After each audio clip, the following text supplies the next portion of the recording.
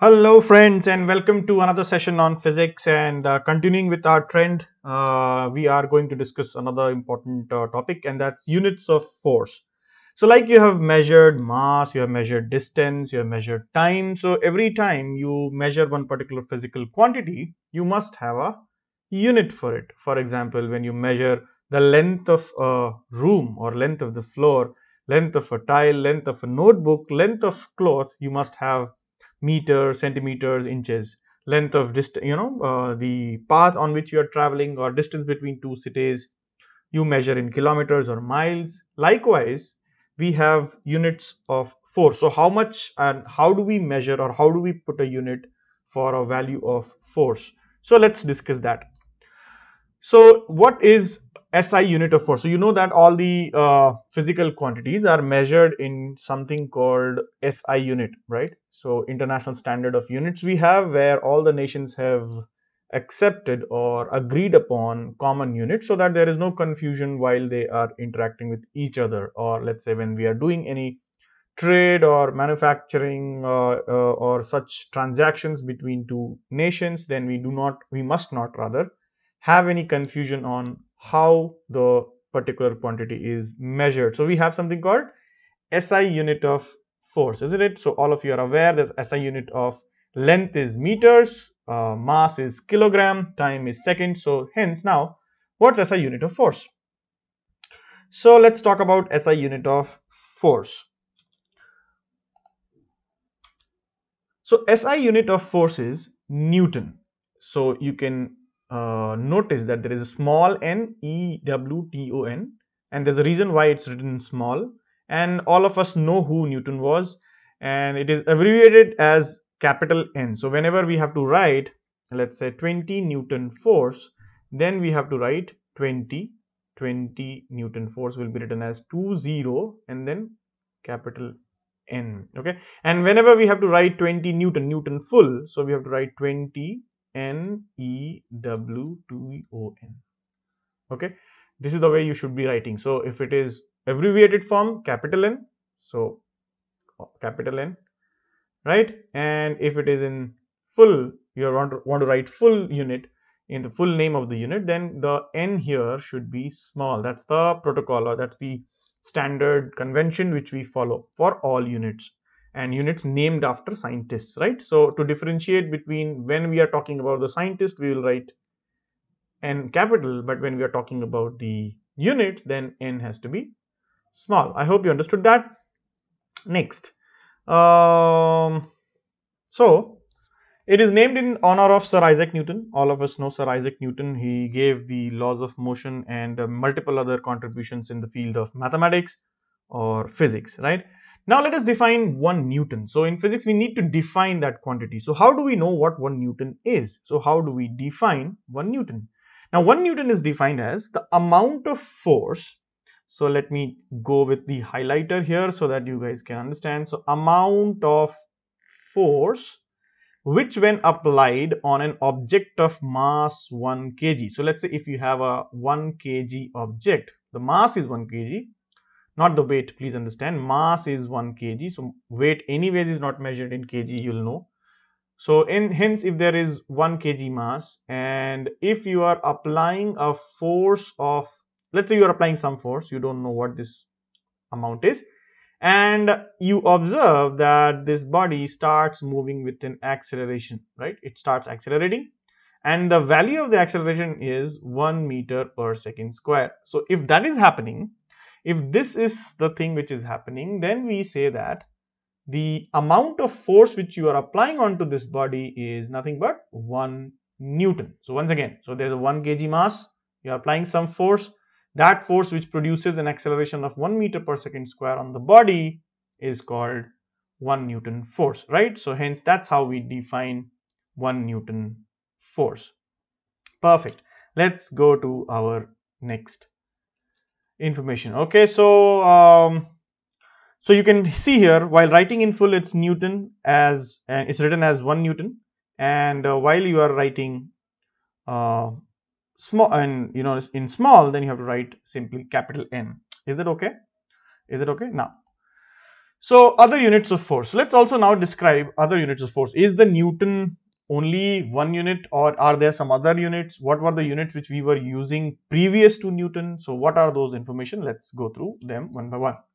So in 1946, there was a conference, in France. So this is called CGPM.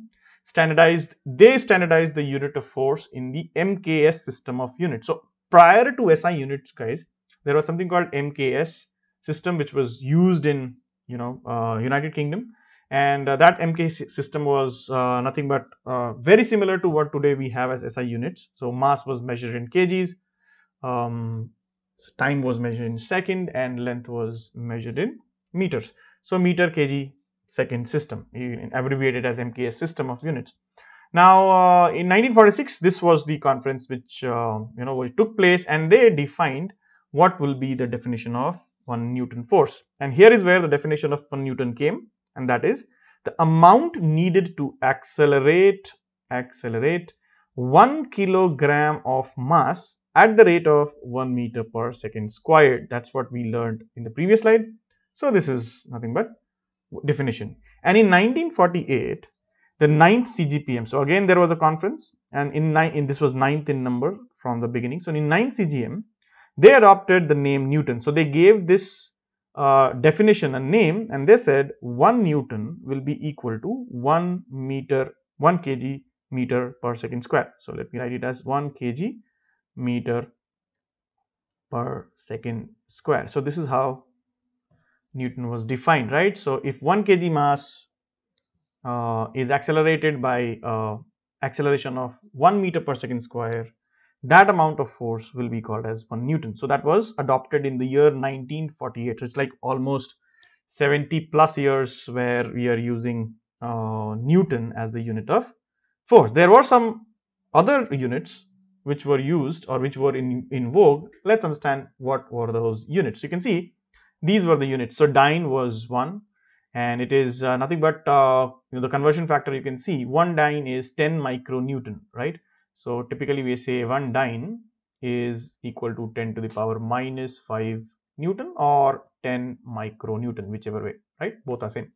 There was grain force, there was gram force, there was poundal, there was ounce force, pound force, and kilogram force. KGF is still used in many application areas. So 1 kgf is nothing but the amount of force the earth applies on a 1 kg object, right? And that is nothing but 9.80665 Newton, something like that. So these were some common units which were in vogue, which were used before we adopted Newton as the SI unit, isn't it? Now let us also look at the values of this thing. So how much is 1 Newton force? So if I talk about measuring 1 Newton, where do you see 1 Newton across or around yourself? So let us talk about that. In general terms, anything that has a mass of 102 grams. So if you take 102 grams of sugar, 102 grams of milk, 102 grams of sand, and put over your palm, then the amount of force which the earth is applying on that body or that particular substance which is applying a force, or the amount of force with which the earth is attracting the body, will be 1 Newton force. Okay, so what I am saying, measure 102 grams of anything. So 102 grams of anything is now being pulled by earth. So the amount of force which the earth is applying on 102 grams of anything is called 1 Newton force. So it's typically 1 Newton force. Okay, so what are such objects? Let's have a look at those objects which apply 1 Newton force, or which is being attracted by earth by 1 Newton force. These are a few objects, right? You can see there is oranges, some pieces of oranges are there, some milk powder or something is there, and then there is milk. So you can see this much milk, 3.5 ounces of milk you can see here, typically weighs 1 Newton force.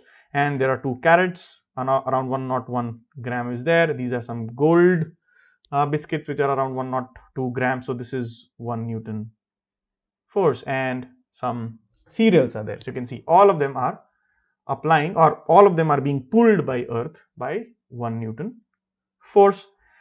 It will be also good to just have a look on the magnitude of force. So what are typical values of forces around us? So let's have a look. So you can see force of gravity between proton and an electron, right, in hydrogen atom is how much? 3.6 into 10 to the power minus 47 Newton. It's too small a number. Now, weight of an electron, the amount of force by which the earth is attracting an electron towards itself will be around 8.9 into 10 to the power minus 30 Newton. You can see how small that number is. So what will be the weight of an electron? Almost negligible. Weight of an hydrogen atom is this much, 1.6 into 10 to the power minus 26 Newton. Force of an E. coli bacterium. So, right, this one will be the force applied on a bacterium by Earth, 10 to the power minus 14 Newton. Average force of human bite. So, when you bite something while eating, then the force your jaws are applying is how much? 720 Newton. You can see the 720 Newton of force is being applied. When you are on a train and there's a diesel locomotive which is pulling the train, then the amount of force is 890 kilonewton. So this is nothing but 890 into 1000 Newton. This much force is being applied by the locomotive on the wagons, right? Now you might have seen a space shuttle, leaving Earth, going to International Space Station and then coming back. So the shuttle engine, main engine thrust is around this much. We are talking now in terms of meganewton. So 1.8 into 10 to the power 6 Newton is the amount of thrust or the force. Thrust is nothing but a type of force which the engine is applying to push the rocket or to push the aircraft upwards. Force of gravity between Earth and Moon. So the Moon goes around the Earth, you all know. So hence Earth is pulling the Moon by this much amount of force, 10 to the power 20 Newton. The order is 10 to the power 20 Newton, right? Now similarly, if you try to measure the force of gravity between Earth and Sun, the order is of 10 to the power 22, right? So you can see right from 10 to the power minus 47 to 10 to the power 22. So there's a wide range of forces which are there in nature, right? So this just gives you an idea of what typically a Newton is, 1 Newton force is, and what are the typical values of forces being applied by multiple objects around us. So that will give you a sense of the magnitude of the force around in nature.